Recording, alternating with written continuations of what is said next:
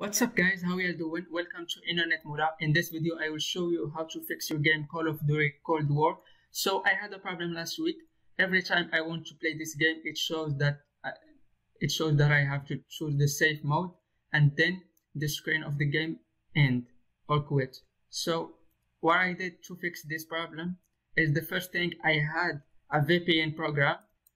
So I uninstalled this program called Warp. I went to the control panel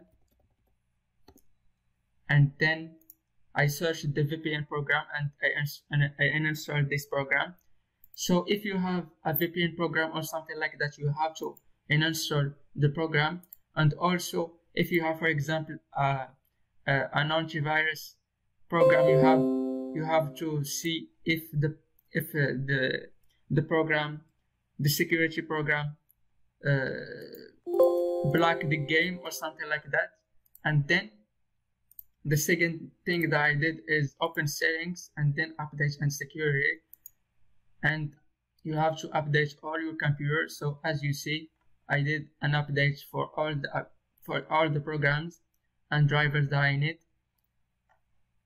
After that I clicked on options and then scan and repair. So do this too and try again to play the game. I think it will work. If it didn't, please comment below this video and tell me what other problem you have with this game and I will try to help you.